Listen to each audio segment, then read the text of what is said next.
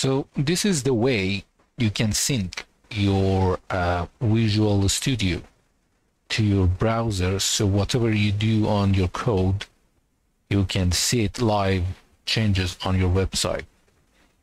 So to do that, you have to go to the view, then extensions, then you have to type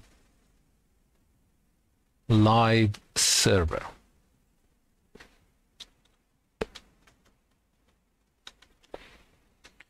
So that's the one, the first one by this guy, Ritwik D. So we press install and it's installed here. So then you go back to your Explorer and right click on your index.html, open with live server.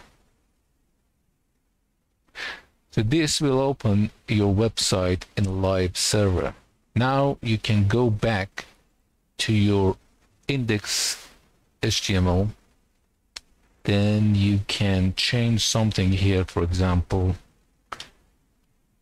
as you can see, nothing will change for now. So you have to check in your setting, and you have to check autosave is not on off. So you have to put it on after delay. So when you do that, you go back to your HTML. As you see, it has been updated here.